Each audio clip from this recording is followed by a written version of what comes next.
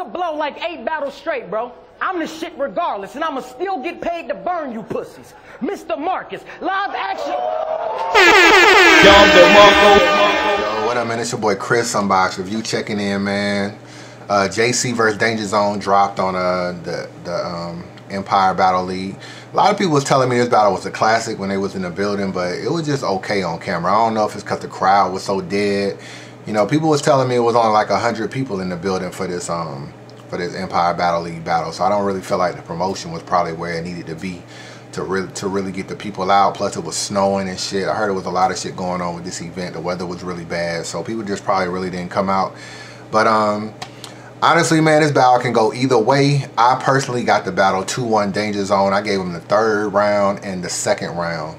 The 1st round is debatable, you know what I'm saying? But I actually gave JC the 1st round. I like this Forrest Whitaker line. I like the ratchet louder than the one Craig was fucking. That shit was pretty cold. I did like the starter Carter shit from Danja-Zone in round 1. The Jadakiss Benny Siegel line. I wasn't really feeling that Mickey Fax angle that he did to kind of end it with the whole diet shit. Like I didn't really feel like that shit really applied to JC. So I gave JC round 1. Round 2, Danja-Zone was very consistent. You know what I'm saying? The condescending bars were nice. Everything he said in round 2 was pretty decent, except for that Andre Barnardi line he had at the end of round 2 was a reach to me, you know what I'm saying? But that's about the only negative I really got. I felt like he was pretty consistent. JC started off well with the Mr. Marcus line. He kind of rebutted the Mickey Fax shit.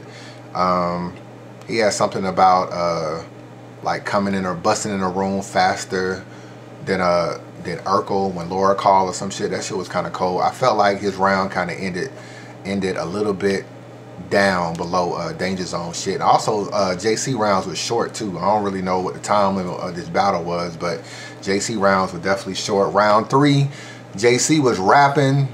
He really wasn't saying nothing hot to me, you know what I'm saying? Sometimes JC gets in that mode where he just be rapping, but you know, I mean, you could call it filler, but for the most part, you know, he just rhyming words, but I don't really feel like it's any hard hitting punches. I felt like round 3 was probably his weakest round. Danja-Zone round 3, it wasn't crazy, but the Edward Scissorhand line was also cold. He had a 7 streeter line too, like the singer, like extended clips bucking, it won't stop. So it's more or less like the singer when he's 7 streeter. I guess he was trying to say 7 treat her or whatever, like the 7, like the gun or whatever. Like, you know what I'm saying? I got what he was saying. Was it a little bit of a reach? Maybe so, but I gave him a little bit of props for the creativity. So yeah, I thought his 3rd round was just a little bit better than JC's 3rd round, so I got it 2-1. But honestly, man, like you could really go the other way with this too. You could go JC 2-1, you could go Danja-Zone 3-0, you can go JC 3-0. Like it's kind of like what you like. Whatever it is you like in a battle, you probably gonna like it the entire battle, and that's pretty much who you're gonna rock with. So, but for me, Danja-Zone 2-1.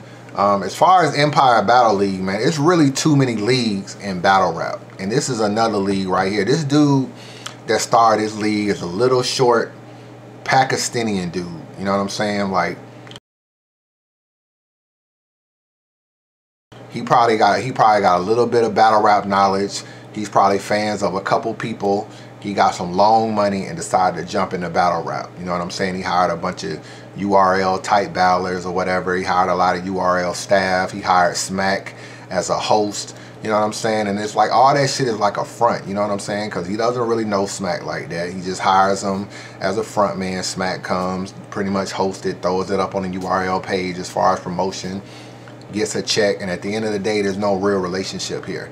Me personally, I think some of these matchups would have probably been better on URL, especially like K-Shine and Cortez, which was another battle y'all will eventually see. But that energy started on the URL channel. You know, when you watch the K-Shine and Calico battle, he threw some shots at Cortez. You watch the Summer Madness 2 trailer, him and Cortez are like going at it. Cortez drunk off that Puerto Rican rum and that vodka, so that Puerto Rican chopper go gang, gang, gang, gang,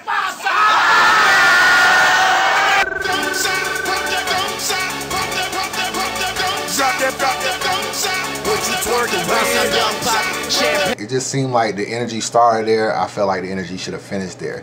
DNA and Calico wasn't a good battle. Would it have been better if it was on King of the Dot, URL, UW League, maybe a league that they respected more? Probably so, but it's clear Calico just took a paycheck. came to Empire Battle League and battled DNA. The Charlie Clips battle you won't see because he got sick. That didn't finish. And so yeah, this league pretty much popped up, and it's like they take a lot of big battles away, and it's hard to really blame the battle rappers because they just want to get paid. You know what I'm saying? So if a league comes in, like if you a millionaire and Smack is doing what he's doing, and you a millionaire and you start a league and you say, well, I'm gonna throw $10,000 for this battle between K-Shine and Cortez. K-Shine and Cortez may not be worth $10,000. Maybe it's worth $8,000. You know what I'm saying? Maybe that's what Smack is offering.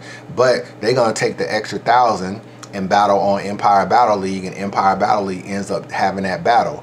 But then they do the battle. It's not really represented the way it should be, promoted the way it should be, filmed the way it should be. The crowd, the energy, everything is not the way it should be, and then the battle comes out, it's not a great battle, although the battle rappers got paid more. And that's pretty much what's happening with Empire Battle League. Dude got long money, he throwing a lot of money at these battle rappers, creating this league, and it's really taking a lot of top tier matchups and putting them on another channel. And I'm not hating on the way it's filmed, because the film and the audio sounds pretty good, but the crowd is poor.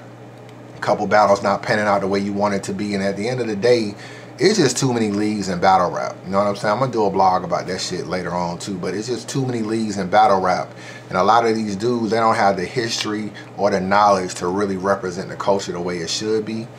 And that's why they run around trying to hire a bunch of URL people to try to make it look good and make it look official, because they really can't make it happen on their own. Let me tell you where EBL went wrong at right here. They obviously told Calico, told DNA, yo, I need y'all to shoot a blog for this particular battle. So Calico and them, they went and they shot their blog. If you watch Calico's blog, he's basically telling you in the blog he ain't interested in the battle. Hey yo, Empire Battle League, Calico, January 5th against DNA. This shit is gonna be real smooth. Hey, we ain't about to sit here and go back and forth about, oh, I'm gonna kill you. Everybody know I'm gonna kill you. And if you show up with your tooth in, I'm gonna thump it down your throat. I really don't have nothing to say about DNA. Nothing. I don't even have nothing to blog about DNA. I don't know what to say. Do I talk about clips? Do I talk about, I'm not gonna talk about his mama. I don't play them games. You know what I'm saying? I don't play the mama games. I don't know what to say about you. So, I'm taking this little time that I got to the battle to just brainstorm and keep getting drunk and thinking of some shit. You come dressed bummy as fuck so I can just freestyle and just tear you up right there. I don't know. Pause. I don't know what to say about him, man. Matter of fact, turn this shit off. I don't know what to say. Empire Battle League, January 5th, man. Calico, New York City. Let's do it. Soon as EBL got that blog, they should have canceled the battle. Period. They should have either canceled the battle or told this nigga like, yo, we ain't gonna pay you unless you serious, unless you turn up, unless you put a blog out that really gives some energy to the battle. This nigga Calico basically just threw a blog up basically saying he ain't give a fuck. So I mean, that right there, like when you a league owner and you see that shit, you already gotta know your event ain't gonna be what it need to be. And that's what's fucking up battle rap. Danja-Zone 2-1 man, unbiased review.